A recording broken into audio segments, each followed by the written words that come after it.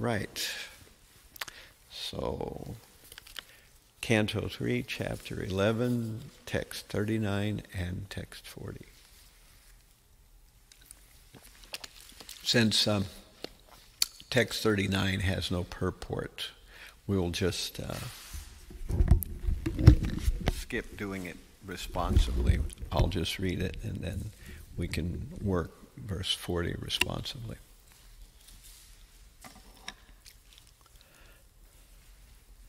Kaloyam pramanavadir dviparardhanta ishvaraha niveshitum prabhur bhumna ishvaro dhamamaninam. Kaloyam paramanvadir dviparardhanta ishvaraha niveshitum prabhur bhumna Ishvaro Dhamamaninam. Eternal time is certainly the controller of different dimensions. From that of the atom up to the super divisions of the duration of Brahma's life. But nevertheless, it is controlled by the Supreme. Time can control only those who are body conscious, even up to the Satyalok, or the other higher planets of the universe. Eternal time is certainly the controller of different dimensions, from that of the atom up to the super divisions of the duration of Brahma's life. But nevertheless, it is controlled by the Supreme. Time can control only those who are body conscious, even up to the Satyalok, or the other higher planets of the universe. Okay, so this is text 3.11.40. Vikarai sahito yuktair. Vikarai sahito yuktair. Visheshadbhir avrita. Visheshadibhir avritaha andakosho bahir ayam andakosho bahir ayam panchasat koti vishtritaha panchasat koti vishtritaha Vikarai sahito yuktair Visheshadibhir avrtaha Andakosho bahir ayam Panchasat koti vishtritaha.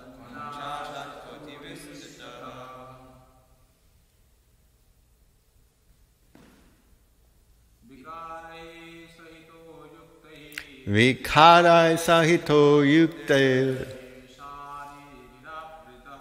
Visheshadbhir avrita Andakosho bahir ayam Panchasat koti vishtritaha. Vikarai sahito yuktair Visheshadbhir avrita Andakosho bahir ayam Panchashat koti vishtritaha. Vikarai, by the transformation of the elements. Sahitaha, along with. Yuktahai, being so amalgamated. Visesha, manifestations. Adibihi, by them. Avrtaha, covered. Andakoshaha, the universe. Bahihi, outside. Ayam, this. Panchashat, 50. Koti, 10 million. Vishtritaha, widespread. So the translation reads, this phenomenal material world is expanded to a diameter of 4 billion miles as a combination of 8 material elements transformed into 16 further categories, within and without, as follows. Excuse me. So I say, and you please repeat, this phenomenal material world is expanded to a diameter of 4 billion miles as a combination of 8 material elements, transformed into 16 further categories, within and without, as follows. Okay, so here's Prabhupada's purport. As explained before, the entire material world is a display of 16 divisions and 16 diversities and 8 material elements. The analytical studies of the material world are the subject matter of Sankhya philosophy. The first 16 diversities are the 11 senses and 5 sense objects. And the 8 elements are the gross and subtle matter, namely earth, water, fire, air, sky, mind, intelligence, and ego. All these combined together are distributed throughout the entire universe, which extends diametrically to 4 billion miles. Besides this universe of our experience, there are innumerable other universes. Some of them are bigger than the present one, and all of them are clustered together under similar material elements as described below. Vikarai sahito yuktar visheshadibhir avruttaha andakosho bahir ayang panchashat koti vishtritaha.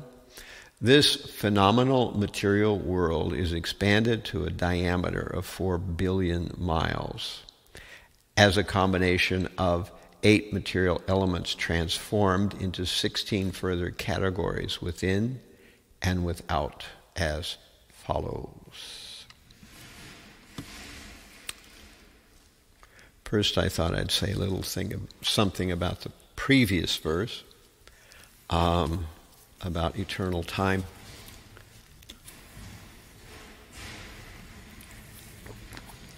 In these verses, in this chapter, we are discussing quite a great deal about the atom, the constituent nature of the material world that we live in, and we're also talking about divisions of time.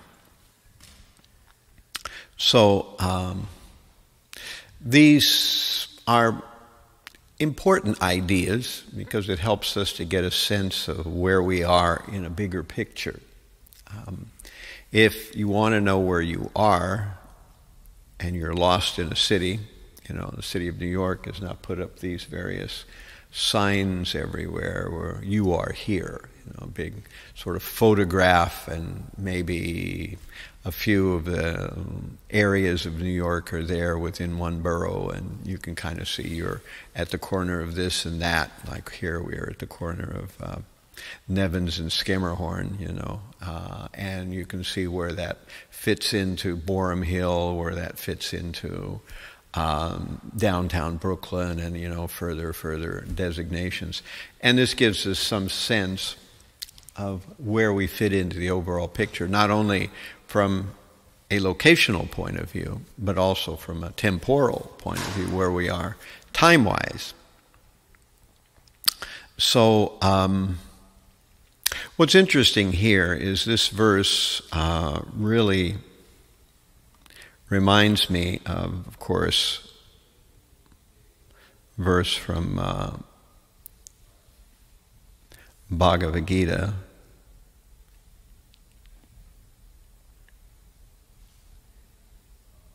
Here we go. Sri Bhagavan Uvacha Kalosmi Loko Kshaya Krit Pravrido Lokan Samadhartam Iha Pravritta Rite Pitwamna Bhavashyanti Sarve Ye Vyashtita Pratyanike Ye Vashtita Pratyanike Shuyoda. The Supreme Personality of Godhead said, "Time I am, great destroyer of the worlds, and I have come here to destroy all people, with the exception of you, the Pandavas. All soldiers here on both sides will be slain." So Krishna is telling this to Arjuna on the battlefield, that time is him. He is time. Of course, this is an aspect of him, an impersonal aspect of Krishna is the time factor. And this time factor will destroy everybody, except for the Pandavas. And we know that after the Battle of Kurukshetra is finished, all the soldiers on both sides are, in fact, slain, except for the Pandavas and about 4 or 5 other people. They lived through the Battle of Kurukshetra. Everyone else is killed. This verse was also quoted by Robert Oppenheimer on the momentous event of the explosion of the first atomic bomb. So Robert Oppenheimer was interested in the Vedas, and so he read Bhagavad Gita. And there's even a video where Robert Oppenheimer is quoting this verse, talking later about how he helped develop the atomic bomb, the first one that was exploded in the desert, so the bomb went off, and then he thought of this verse, "Time I am, destroyer of the world." So the atomic bomb is certainly a very destructive weapon. Of course, as Krishna is saying, that the destructive potency of time has no effect on those who are in devotional service or those who are not in the body of consciousness, because the body certainly will demonstrate the effects of the progress of time.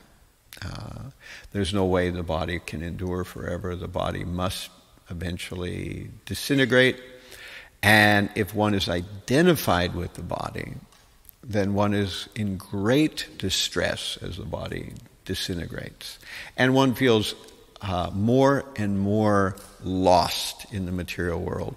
In the beginning, when the body is young and we are full of energy and vigor, it seems like it's just a matter of time before we'll have everything that we want. All of our material desires seem almost within grasp. But by the time we get old and infirm, then the ship has sailed, the cow has gone out of the barn at that time. At that point, it doesn't look like there's any pot of gold or any rainbow. At that point, it doesn't look like our home on the hill, our place in the sun will happen, that if it hasn't happened already, buddy, it ain't happening, it's not likely to happen. And of course, so this is why people greatly lament. Tomorrow and tomorrow and tomorrow creeps in this petty pace from day to day, to the last syllable of recorded time, and all our yesterdays have lighted fools the way to dusty death. Out, out, brief candle, life's but a walking shadow.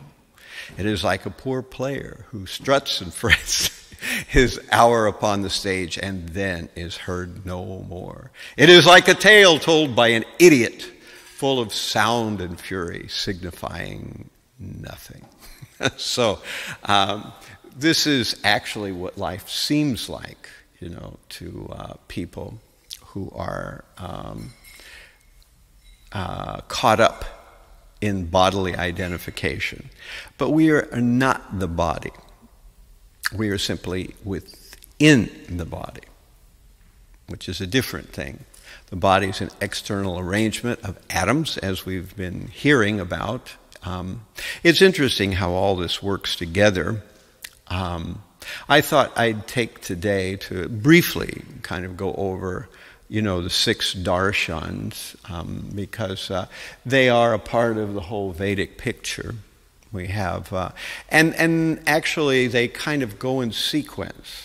You have Nyaya or logic, and then that's followed on by Vaisesika, which is very, very similar to what we discussed in this chapter, the idea of atoms and how they work. And then we go to Sankhya, which Prabhupada mentions in the purport of the verse 3:11:40. So Prabhupada touched on the notion of Sankhya. That's the 3rd level. And then after Sankhya, we have the yoga systems. And after yoga, we have Karma-Mimamsa philosophy, and then we have Vedanta-Darshana. So these are the 6 ones. And Nyaya or logic basically teaches one how to form good arguments and to speak in a way that's concise and accurate. And then we move into Vaisesika, which tells us about how this material world that we can be too attached to is ultimately made of atoms, and these atoms are not eternal. I mean, their configurations are not eternal. Vaisesika does hold that the atoms are eternal. In a certain way they are. We know the material universe comes and goes, but the forms made by the atoms are certainly not eternal. They come into a configuration and then they disappear. So that brings us to the 3rd level, which is Sankhya, which gives us a sense of how to distinguish between matter and spirit to a degree. We learn about these 24 elements of Sankhya philosophy. And that way we can kind of understand that we are not our bodies and that there's a mechanical arrangement of the material world. Then from that we go to yoga, which is for people who are more still locked into the material body. We have various physical exercises and breath activities that help us to detach from the body in a physical, mechanical way. So if we didn't get it philosophically, now we can do it through physical means. And then the 5th stage is the philosophy of Jaimini, or Karma-Mimamsa, which teaches how karma works, which is actually something that's completely unknown for the most part in the Western world. People do think about it, but they don't know any details about it. And finally, we have Vedanta-Darshana, which teaches who God is and what our relationship is with Him. So these are progressive stages.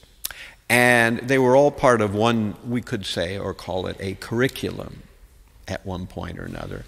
But as Kali Yuga came on, these different 6 became disconnected from one another and actually appeared to be almost philosophies in and of themselves.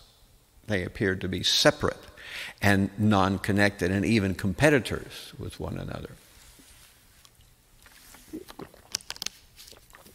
And we find, there's a nice book actually by Suhotra, where he describes in detail about the 6 darshanas. And he describes that that each one is associated with a particular sage, like Nyaya is associated with Gautama, and Vaisesika with Kanada, and then we have Sankhya with Kapila, and we have yoga with Patanjali, and then we have Karma-Mimamsa with Jaimini, and finally Vedanta-Darshana with Vedavyas. So these are the main proponents, and they pulled together the various teachings and, made a whole system. And these were like competing schools up to a certain point, until about 500 BC, or in other words, about 500 years before the advent of Jesus Christ. So at that time, Buddhism started to make its way onto the scene. And with Buddhism to fight against, then these different schools became even more entrenched. By the later part of that era, the school of Jaimini or Karma-Mimamsa became kind of the main guys. They pushed everybody else into the background, and they became the most important, at least the most popular. And this Karma-Mimamsa philosophy ushered in the way for large-scale animal slaughter. And because of this great horror that was being mostly proposed by the Karma-Mimamsa school, Buddhism made its main focus as ahimsa or nonviolence. So then by about 250 BC, that's when Emperor Ashoka, who was the emperor of India, at least a big portion of India at that time, embraced Buddhism. And so for many years, India had not very much connection with the Vedas and instead followed Buddhism, primarily because Buddha had come to set an end to this animal slaughter that the followers of Jaimini had promoted. So then about the 7th century after the birth of Jesus, then we have Shankaracharya, who puts the Vedas back into the picture. But he does it in a very Buddhistic way, so that people are not too jarred by changing from Buddhism to his version of Vedic followers. And then we go on, So this is kind of an overview of these darshans, and each one has something to teach us, and each one actually is connected with a theistic and with a personalistic understanding of the Supreme. But because of all the haggling and the advent of Kali Yuga, many modern surviving explanations of these do not touch much on the Supreme Lord, if at all. So the modern sort of ways that these are described really don't help much. But they are a genuine part of Vedic philosophy, and they do help one to understand kind of the mechanisms of how this world can be viewed. The same things that Western philosophy wrestled with for centuries and centuries and never got right, and still to this day there are big questions in Western philosophy that never really got answers. And if you look at the Vedic system, there are answers for these things, but Western philosophers just leave it as an open question. So it's an open question. You can believe like this, or you can believe like that. Now, it's an interesting thing here that this phenomenal material world is expanded to a diameter of 4 billion miles. Sariputta talks about this, this figure.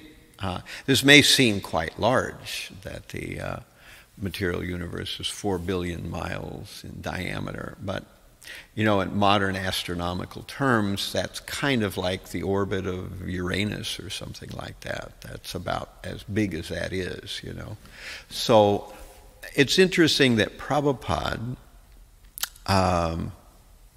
in Chaitanya Charitamrita, let me go there,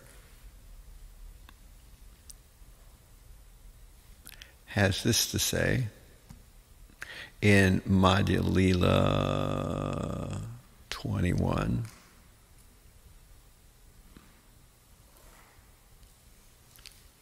There it is, finally it comes up. 84.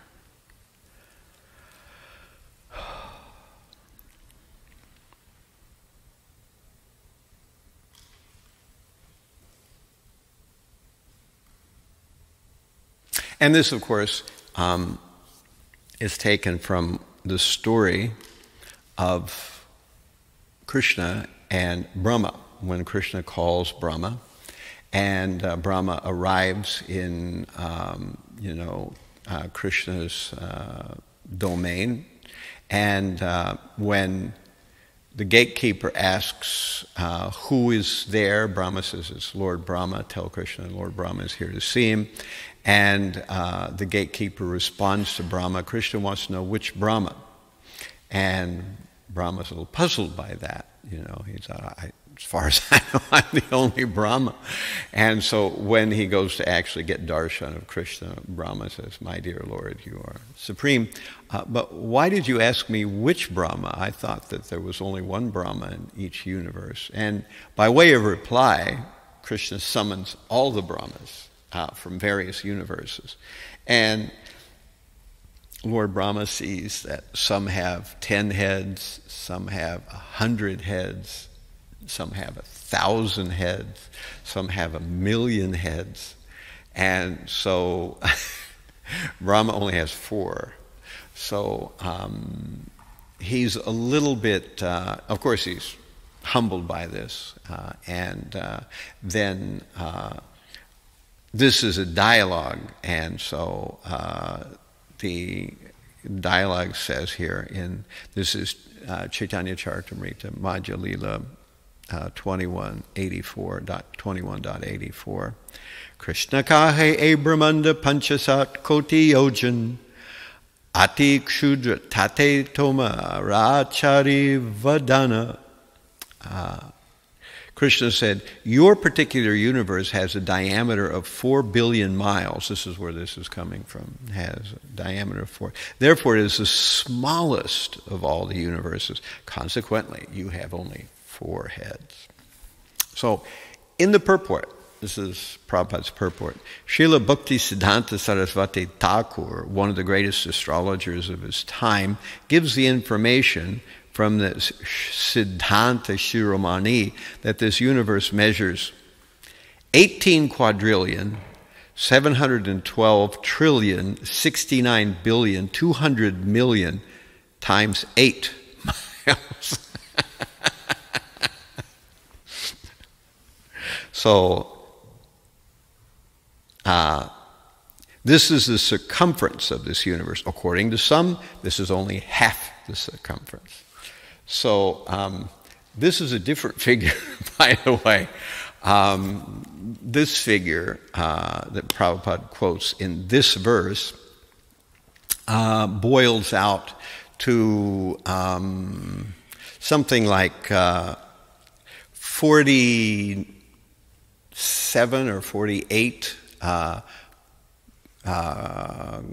quadrillion miles as a diameter, because we're talking about the circumference here. So this is the circumference. So you have to multiply this 18.7 quadrillion number by 8 to make it miles from yojanas, and divide it by 3.1416, or 17, whatever it is for pi, and then you wind up with something that's quite a much larger figure. And if you divide that by 5.88 trillion miles per light year, then it boils out to something like 8,000 light years. At least that's the figure I got. Sariputta gets a figure closer to about 5,000 light years, but he makes some adjustments in there for something I don't know exactly what. So this is a larger figure by quite some measure. So what are we to make about this? Well, it appears that measurements can be done in different ways, and it also appears that measurements may mean different things according to exactly what you're talking about. So partly it's semantic and partly it's methodological, that these things are measured in somewhat different ways. And when we mean the width or the diameter of the universe, exactly at what point? We know the universe has shells. And these are described also, that there's a shell of, earth, then there's a shell of water, then there's a shell of fire, then there's a shell of air, and then there's a shell of ether, et cetera, et cetera. It goes on out. So, and each one of these shells is 10 times more extensive than the previous shell. So we're kind of like, powers of 10 down into a little bead in the center of a large ball or something like that, at the very center.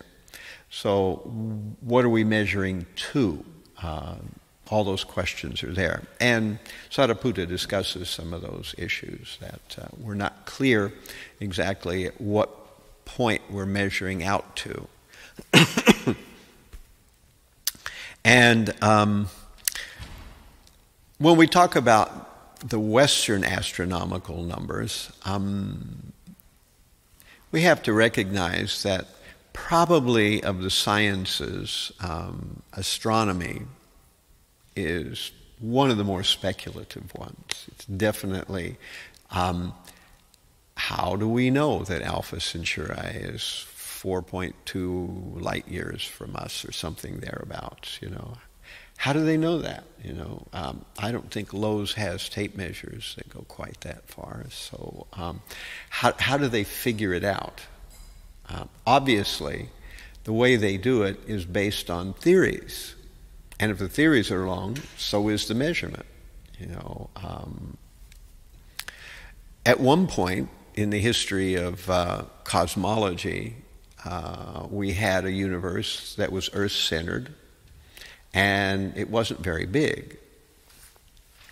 During the time of Aristotle, certainly there was this kind of Earth-centric and kind of sort of smallish universe, But what happened was that with Galileo challenging the idea that the Earth was at the center. By the way, it doesn't matter. You can put the Earth at the center, or you can put the Sun at the center, or you can put Pluto at the center, whatever you want at the center, because mathematics works the same way. It's just easier for certain kinds of computations if you put the Sun at the center, if you're doing travel from one planet to another. But if you're doing travel around the Earth, it's easier to put the Earth at the center. So as with any Cartesian system, you can put the center anywhere you like. But anyway, with the idea of putting the Sun at the center, then there was this idea of triangulating where these stars actually are, how far they are away. So they figured at one time of the year, they would measure what the angle was, and then at the opposite time of the year, because supposedly then the Earth is on the other side of the Sun, they would measure what the angle was to that same star 6 months later. And then they would take those two angles and see what the difference was, the parallax as it's called. And what happened was there wasn't any.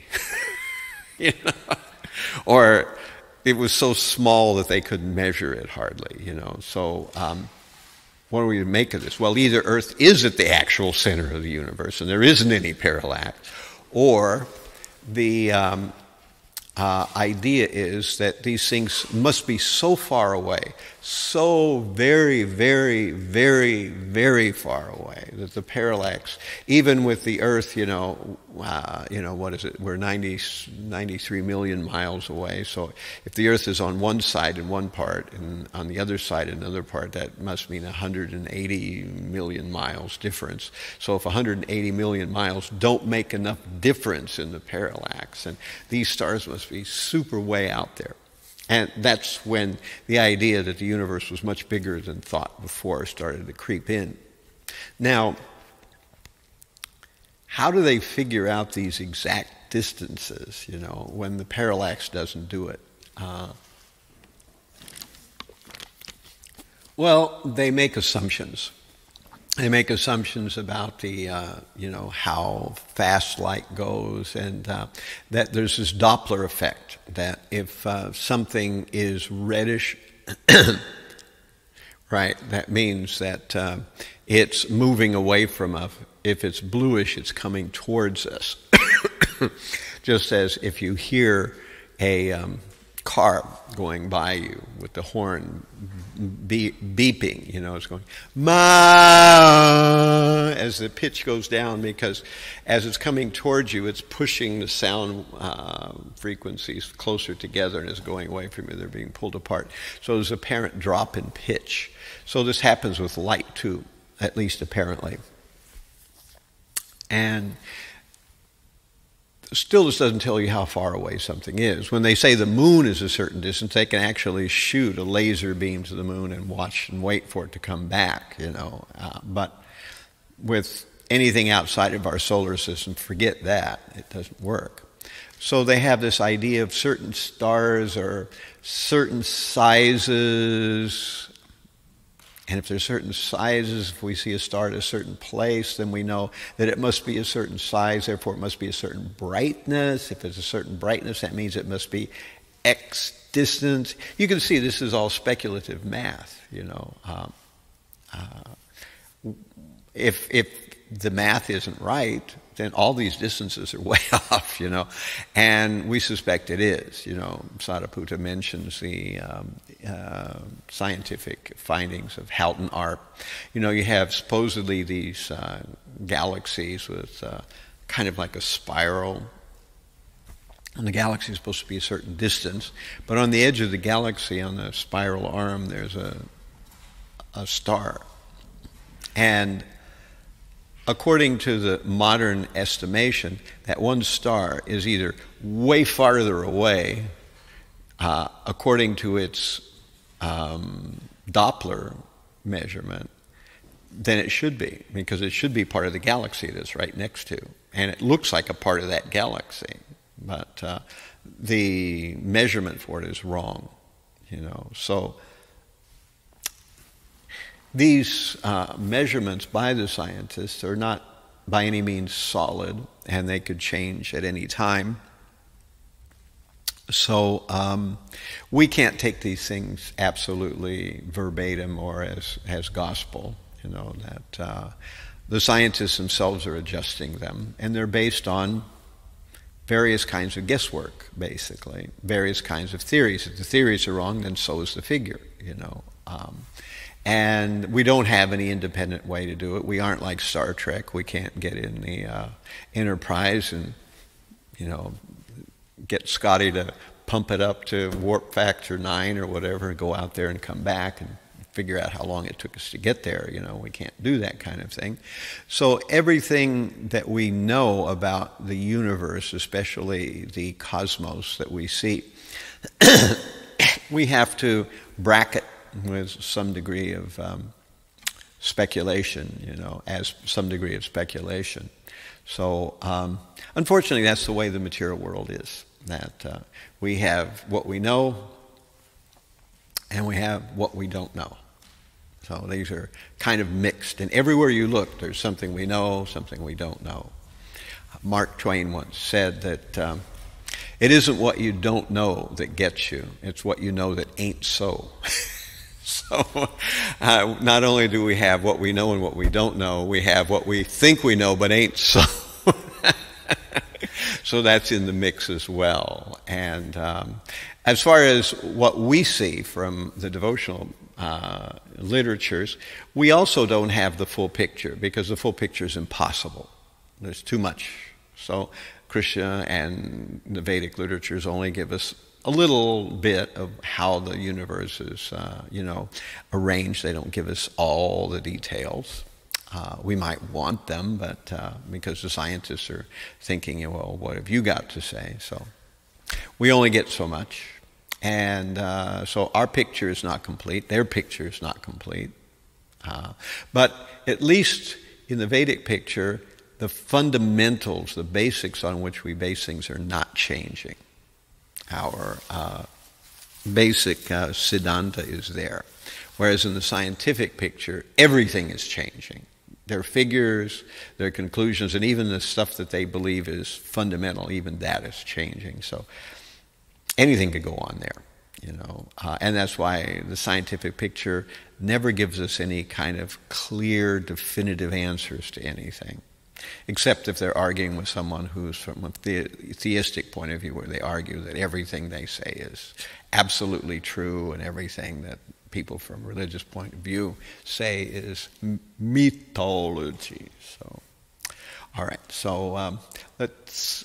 I'm going to ask to see if there's any questions or comments, and then we'll wrap up today's class here. Any questions or comments?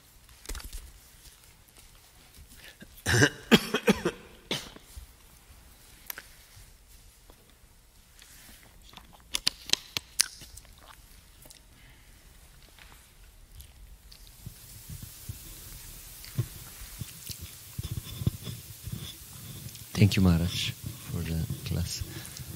I am thinking sometimes it's a little bit confusing that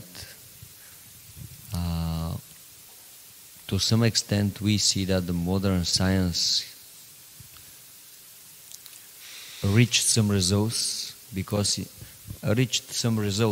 right, result. Right. Because in some areas we see they are doing good job. Mm-hmm. Some of the technologies, like for example, if you go on the plane and they know exactly how much time it will take you to go to other side of the earth. That means they have quite correct measurements. JFK to LAX, right? Yeah. Even sometimes they are saying the pilot, it's not really almost doing anything.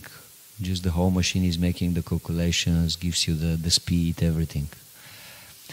But from other perspective, we see that if we go a little bit further, it's kind of obvious that everything is one big speculation.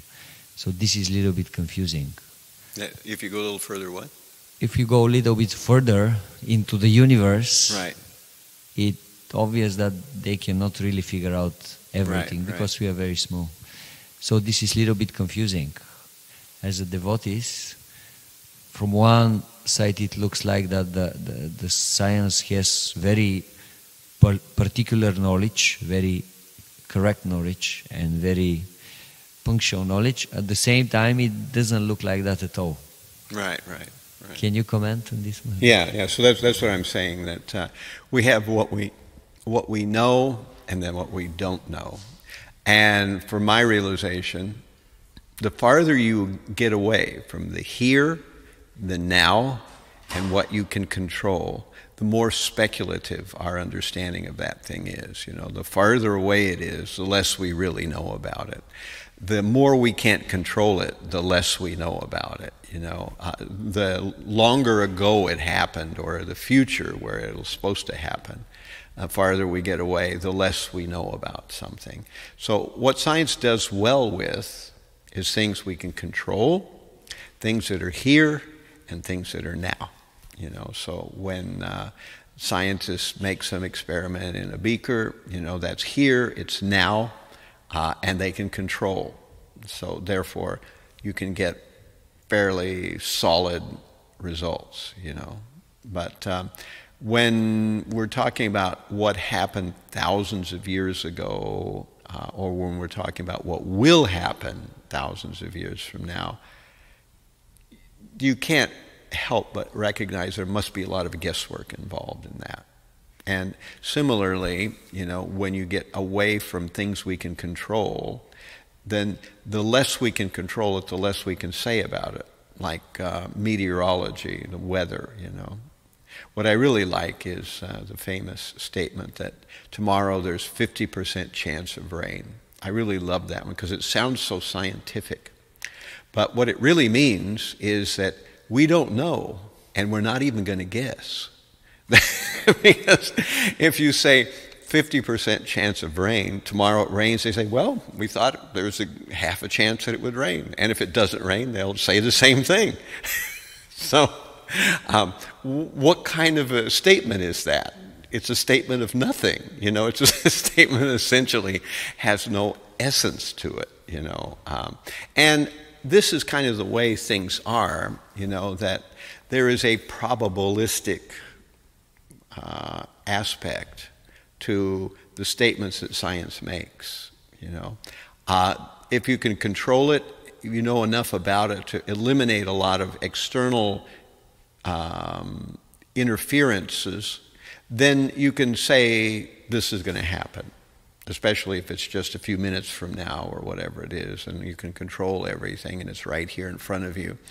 But when you start making predictions about things, when you start talking about what's going on light years from here, or what went on thousands of years ago, then it's very speculative.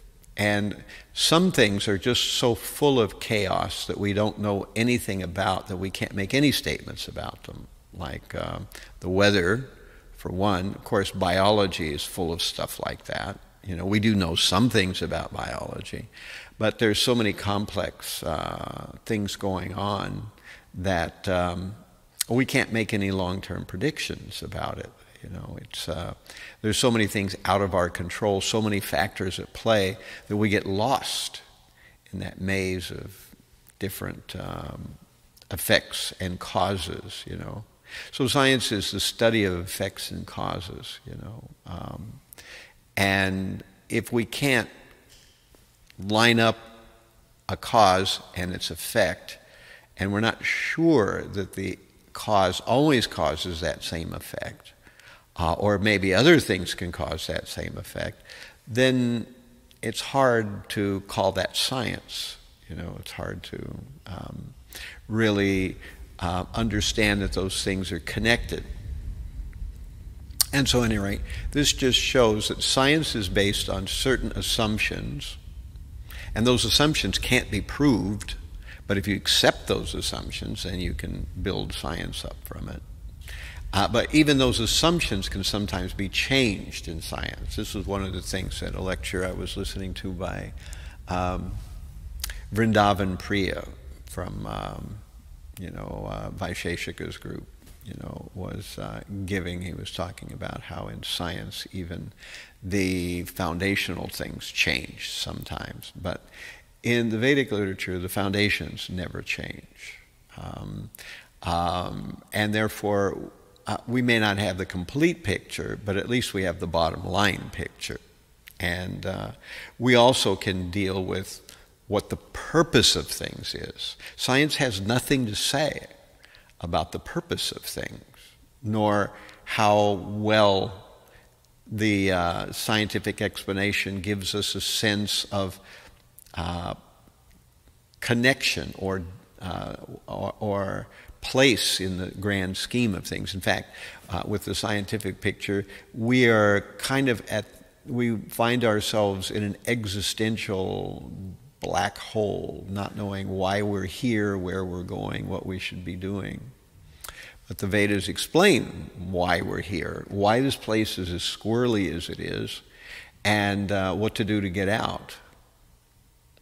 Any other questions or comments?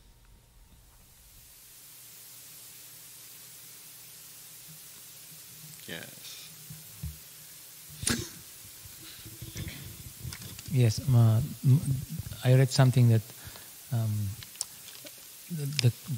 on the map of the science that gives us, everything exists besides us. We are not there, so we're lost. We don't know. I just wanted to mention about the Darshanas that it's very interesting how in the Vedic context, all these 6 schools, they have, as you mentioned, Maharaj, they have certain contributions, and everybody, all others, they accept those particular good things that they have to offer. For example, the Nyaya, we also accept Panchanga Nyaya. This is developed by them, and Vaisesika, we also accept that there are atoms. In the Bhagavatam, there is a description. And Sankhya, we agree with the Sankhya, developers of Prakriti. We have our own. There's 2 kinds of Sankhya. There's the atheist Kapila, and there's what we'll be studying in the 4th canto. That's a different Kapila. And everybody's doing some type of yoga also. What's that? Everybody's doing some type of yoga. And Karma-Mimamsa, we accept this. They are famous with their theory of hermeneutics, how to interpret the scripture. They have this Tatparyalingas, which are the six things you have to look in a text in order to understand the meaning, the beginning, the end, what is the new thing that is introduced, what is glorified, etc. So we all accept this. The Jiva Goswami accept this. So, and in Vedanta, also, even with the impersonalists, we are agreeable to a certain level. We agree that this material world is not a good place. We are not from here. We are spiritual souls. So it's interesting that in the Vedic context, it has this coherent picture of reality, and more or less everybody agrees on certain assumptions, whereas in the West it's all chaotic and they're all fighting and different schools. They disagree with. It's interesting that when you take Krishna out of the picture, the entirety of philosophy falls apart. Because Krishna is ultimately the thread, as he says in Bhagavad Gita, that everything is strung upon me like pearls are strung upon a thread. So if you take the thread out, the pearls all fall. And this is kind of a short explanation of the whole history of modern Western philosophy, that they just went down one rabbit hole after another, and they essentially never came out of the rabbit hole. They just still have, what they did was they came out of the rabbit holes. Well, you can go there, you can go there, you can go there, but no idea of which of those is actually the best way or the correct way, So it's all like that. Everything. You can talk about philosophy as long as you're happy with kind of a sloppiness, that the minute you want to talk about anything philosophical and you want to get down to something exact, you go down a rabbit hole of some kind or another, and you never come out of it. You come up with, and the history of Western philosophy is people going down those rabbit holes. Do we really see the world out there, or we're seeing something else? Is there something besides consciousness? Does consciousness actually exist? Are there fundamental qualities, and are there secondary qualities, some that never change, and some qualities that are, some that are objective and some that are subjective? Is knowledge real? Or is it just narratives? There are all these different, each one of these things are rabbit holes in themselves. You had something you were going to say? No. Okay, so thank you all very much for your kind attention. All glories to Srimad Bhagavatam, all glories to Vaishnava devotees of the Lord. Hare Krishna.